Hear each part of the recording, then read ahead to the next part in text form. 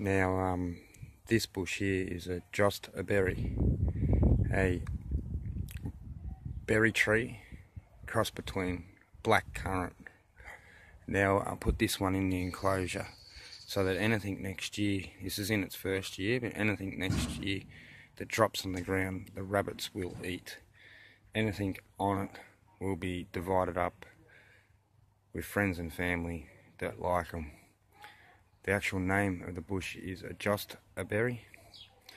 So yeah, it was going a bit better than this, really bright green, but yeah, we'll see how it goes. Probably should weed it in there, but we had floods, so it's quite wet at the moment, like really wet.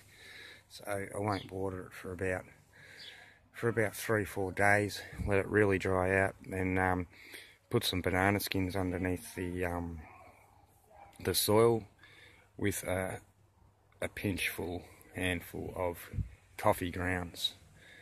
So yeah, and that should bring it right back up.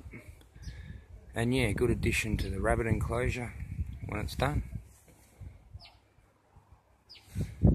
So yeah,